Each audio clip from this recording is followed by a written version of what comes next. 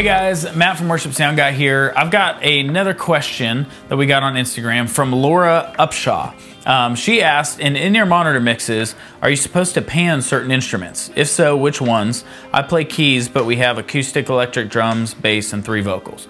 So this is a great question because I feel like a lot of times in-ear monitors, the quality of the mixes kind of just get brushed over. You know, no one, unless you have a monitor engineer with a separate console, a lot of times it's more of like a utility mix where let me just make sure I can hear what I need to, and that's good. But I honestly think that it's not super hard to get a great in-ear mix, especially if you've got a great band and everyone's putting their best foot forward. It should be really easy to get a solid in-ear mix. So specifically to address the panning, the short answer is yes, there are lots of things that should be panned, and I 100% recommend always running ears in stereo.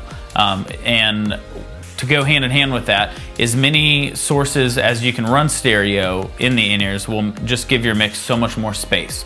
So to answer your question in regards to where should things be panned in a monitor mix, obviously that depends on what the instrument is, and it depends on, honestly, your personal preference. So I'm gonna say what I recommend, but just kind of know it's very subjective and you gotta find what works for you. But if you don't have a starting point, then this is what I recommend for you. So step one would definitely be to make sure that your in-ear mix is in stereo, which if we're talking panning, then I'm assuming it is. But if your in-ear mixes are in mono, it's gonna be really, really hard to get a good mix. So do whatever you gotta do to get it in stereo. And then secondly, make sure that as many sources as you can coming into your monitor mix are stereo. So whether you're using, you know, Avioms or personal monitors, or you've got a monitor engineer at a desk, just make sure that you get as many stereo sources coming in as possible. So this would be things like your keys, making sure that you've got keys left and right. Any track stems that you're using, make sure those are in stereo.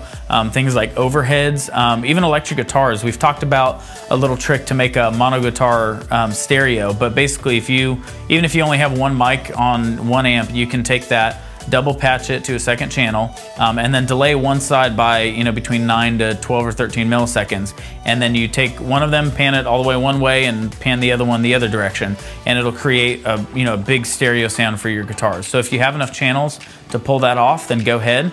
And all of that is gonna help just spread things out across the stereo image in your mix. So once you get all those stereo sources in, make sure they're all actually panned hard left and right. Not, you know, sometimes you'll have keys left and keys right, but they're both straight up and down, which defeats the purpose. So make sure you've got left panned all the way left, right panned all the way right.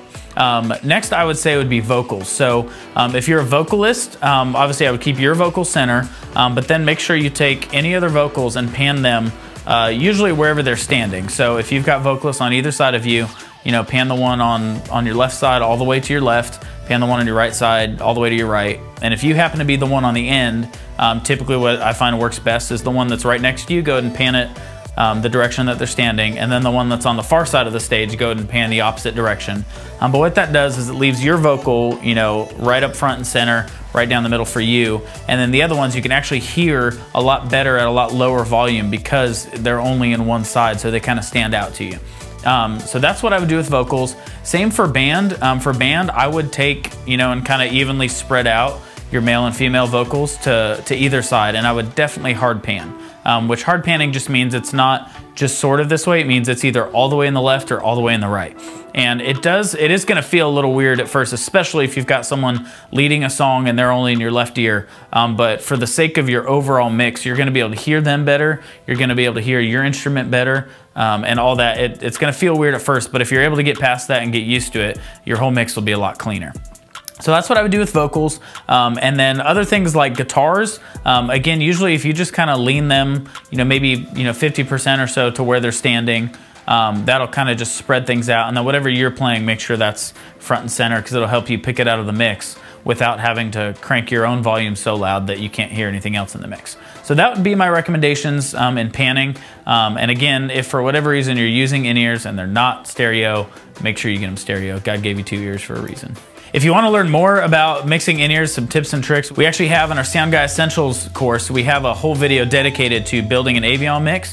So make sure and check that out if you haven't already. And if you want more videos like this, make sure and let us know down in the comments. And while you're at it, make sure you like this video and subscribe to get more just like it.